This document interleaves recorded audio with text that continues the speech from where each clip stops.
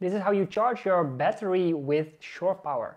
To charge your battery with shore power, you need two things. You need a shore power inlet, like this CEE wall box, I think you call it. And you need a battery charger. You can either have a traditional battery charger or an inverter charger combination. There is also a third one, which is an inverter charger with MPPT included, but I'm not going to discuss that one in this video. So with this plug, you can charge your battery on a campsite or at your home or wherever there is AC power available, even with a generator. And this is how it works exactly. First you have your shore power inlet.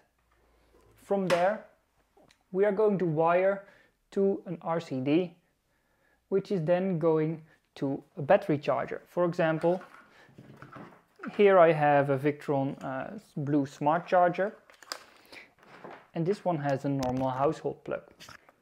So after your RCD you can go to a socket, you can plug this charger in and then connect it to your battery. That is with a traditional battery charger. With an inverter charger it looks a little bit different, so let's move up to this side. So here is our Victron Multiplus, our inverter charger. We have two battery cables which are going to our distribution panel, and from there it's connected to the battery. Then we have an AC in and an AC out. The AC in is where the shore power connection comes from.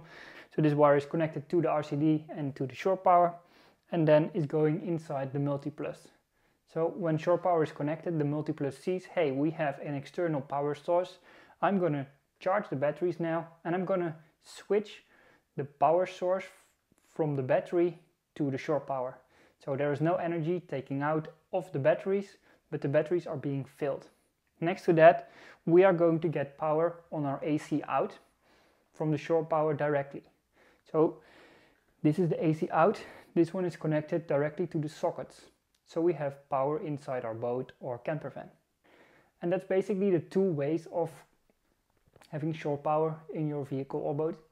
If you have any questions, drop them in the comments. If you want a free ebook, check the link in our bio.